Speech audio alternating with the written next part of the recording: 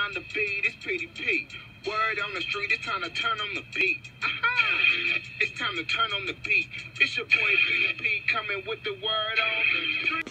Yo, what up, 806? Word on the street, the going band from Raiderland. They slowed down their tempo and dedicated a song to the fallen police officer, Floyd East Jr., who was killed on Monday night by a 19-year-old Texas Tech freshman.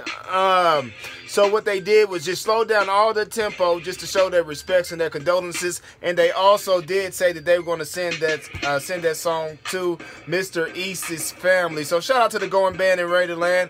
Also, word on the street, Jay-Z. Jay-Z is looking to buy 23% of interest of Harvey Weinstein's company. Yes, word on the street, Weinstein has been fired by his own company for rape allegations. Out of all of the women, one of my favorite women, the Tomb Raider, Angelina Jolie, has came out and said that she was one of the women that he actually tried to make a pass on.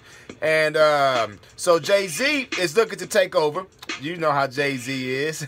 Jay-Z already has produced a movie called The Khalif Broder Story, and he's also working on a Trayvon Martin Ministries that he's trying to get produced. So Jay-Z is looking at about 23% interest of that.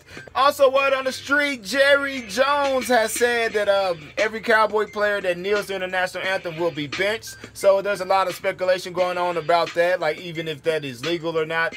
But also, Common, one of my favorite rappers, has came out and said that Jerry Jones has a slave owner mentality by making his players do that, and he's not even really sure if that's legal. But we're gonna go ahead and keep you posted on that and see what people they're talking about coming down. The union is talking about having something to say about Jerry Jones, man. But I'm a huge Cowboys fan. Let's hope they can all come together. You feel me? Yo, that's the word on the street with your boy Petey.